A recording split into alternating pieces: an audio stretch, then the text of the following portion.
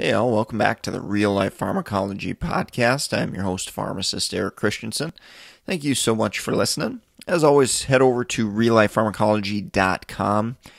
Go snag your free PDF. It's a little study guide on the top 200 drugs. 31 pages, a lot of good content based upon what I've seen in real life, as well as some of the things that often come up on board exams, or if you're taking pharmacology classes. You're going to find a lot of nuggets and things that are going to be tested on as you go throughout your career there. So, again, head to reallifepharmacology.com, sign up to get the free Top 200 study guide. All right, so the drug of the day today is Fluvoxamine, and the brand name of this medication is Luvox. This is classified as an SSRI. So again, selective serotonin reuptake inhibitor. And the mechanism of action with this medication is it blocks serotonin reuptake back into neurons in the central nervous system. And ultimately, this leads to an increase in serotonin activity. Now, as an SSRI, obviously it can be used for depression, PTSD, GAD or anxiety disorders.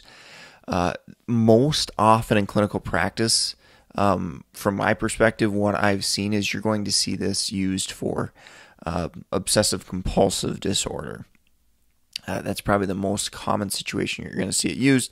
And as we talk about drug interactions and things like that, you'll see why it's generally not used first line compared to some of the other SSRIs, which probably have less drug interactions and less issues to kind of deal with. The usual dosing range for Fluvoxamine is 50 milligrams to 300 milligrams. And the immediate release formulation anyway is potentially once a day at lower doses. And as we get to higher doses, manufacturers typically going to recommend to split that up into twice a day. So usually, 100, 150 or higher, we're going to go to that second dose or dose it twice a day. Adverse effect profile is going to be pretty similar to other SSRI agents. Sexual dysfunction, potential for sleep changes, things like that. CNS effects, dizziness, some of that stuff can sometimes happen with some of these agents. GI upset, probably trending more so towards diarrhea versus constipation, and SIADH risk. So hyponatremia is something we got to keep tabs on for as well. Box warning exists with Fluvoxamine. Suicidality risk with that boxed warning, just like all the other SSRIs. Discontinuation syndrome, something you've got to think about and remember with Fluvoxamine and SSRIs in general, I guess. You definitely want to taper this if patients have been on it for a little while, weeks, months, you're definitely going to want to taper that medication down and off over a period of weeks. If they've been on it for years and years and years, you might be talking months that you want to taper that medication down and off there. So really, really important to remember that. I've seen that come up in practice where patients either quit taking it on their own or it gets, tapered and discontinued too abruptly for patients that have been on it a long time. And, just a reminder that discontinuation syndrome, you can have effects like nausea, anxiety, insomnia, kind of flu-like symptoms. And so that's a really, really important thing to remember there, of course. Onset of action with the kinetics is something that we've got to teach patients about. You're not going to have instant impact on depression or OCD or whatever you're using Fluvoxamine to treat. It's going to take a period of weeks usually for patients to really start to feel better with the condition we're trying to manage there. All right, so let's take a quick break from our sponsor and we'll wrap up with drug interactions. If you're in the market for pharmacist board certification study material like BCPS, ambulatory care, BCGP, MTM, NAPLEX, definitely go check out meded101.com/store, S-T-O-R-E. We've got an awesome list of resources there. I've just heard back from numerous candidates in the last testing session that have been very thankful and for the help in preparing them to pass their exam. So I think we do a really good job of that in comparison to other products and other organizations. We really focus on those exams and the content outlines in the content we put together. So definitely go check that out, meded101.com/store.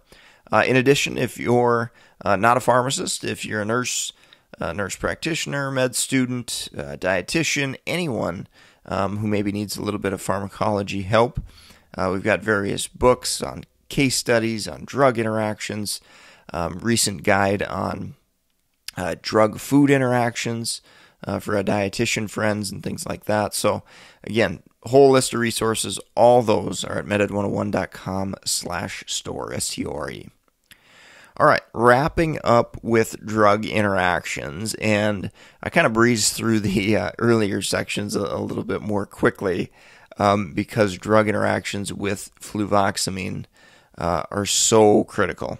I've had numerous situations where fluvoxamine has caused various toxicities and or issues. So let's think about many of the CYP enzymes. So CYP1A2, fluvoxamine actually inhibits CYP1A2.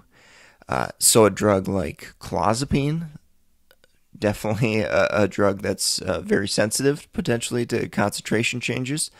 Those concentrations can go up due to adding fluvoxamine on board. The effects of caffeine, another one, through CYP1A2. If we inhibit CYP1A2, caffeine effects can go up.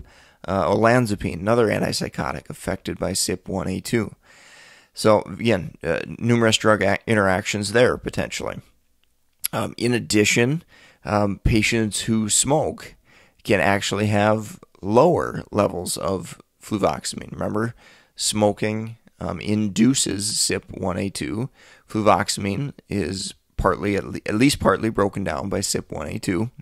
And so fluvoxamine concentrations can go down as patients or smokers can have lower levels of fluvoxamine.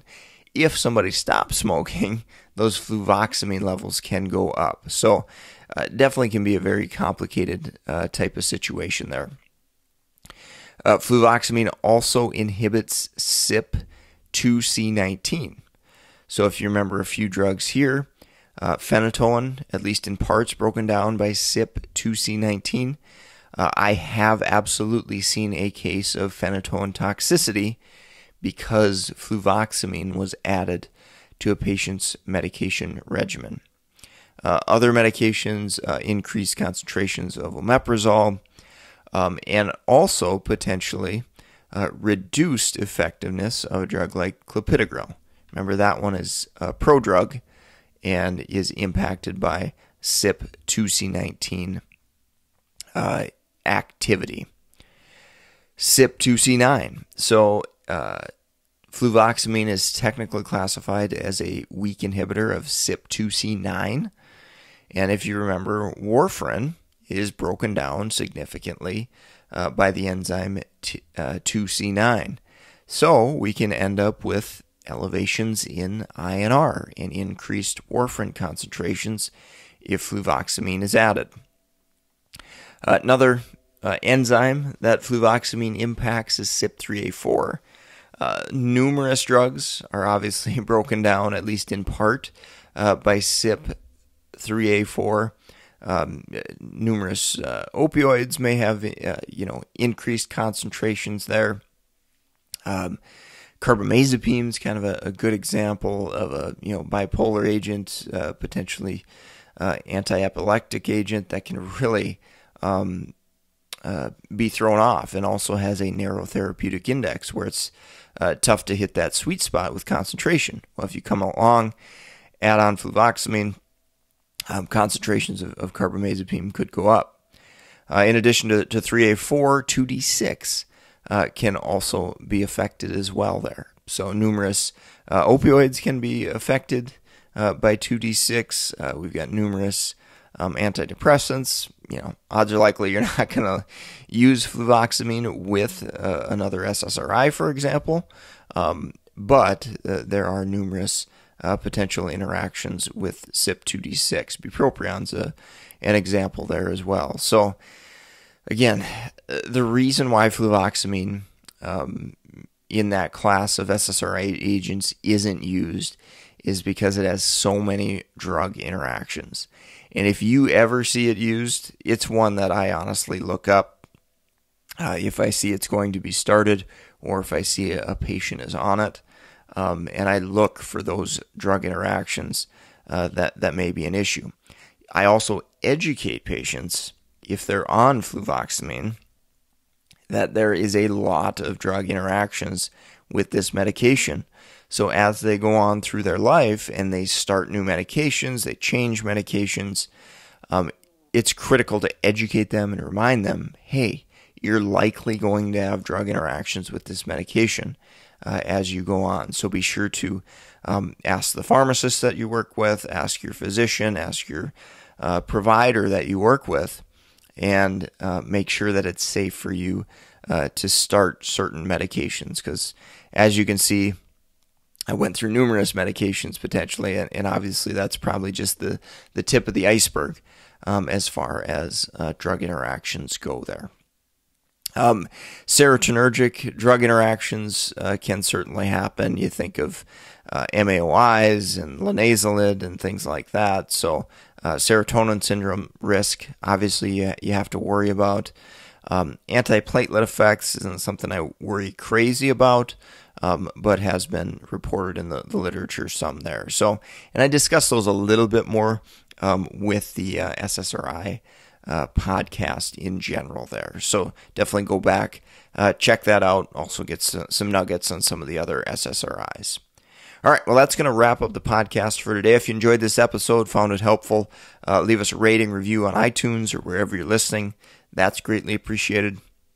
Go check out the books, study materials, everything we've got at meded101.com/store. Purchases there directly help support this podcast and keep it free and educational for all to enjoy. If you want to reach out to me, Eric Christensen, PharmD, BCPS, BCGP, LinkedIn is probably a great way to do that. That's probably the social media channel I'm most active on. Also, you can email me at mededucation101@gmail.com as well. All right, I'm going to sign off for today. Thank you so much for listening. Hope you have a great rest of your day.